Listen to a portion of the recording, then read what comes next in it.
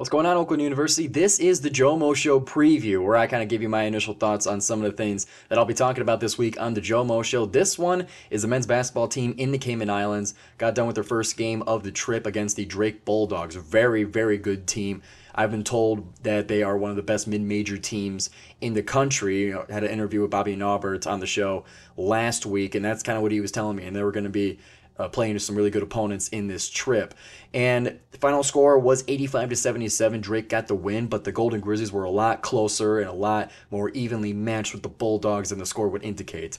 As the score kind of got away from the Golden Grizzlies towards the last about 2-3 minutes of the game, but Oakland was in this the whole time. Oakland, their zone defense was really putting in the work, especially to shut down Tucker DeVries of Drake, their star player.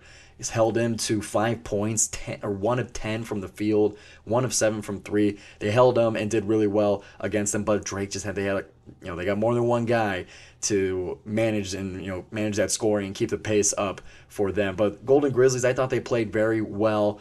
And especially Rocket Watts and Chris Conway, I heard them on the radio all the time. That Rocket Watts was really playing, like we're used to seeing, kind of got the old Rocket back, you can say a little bit.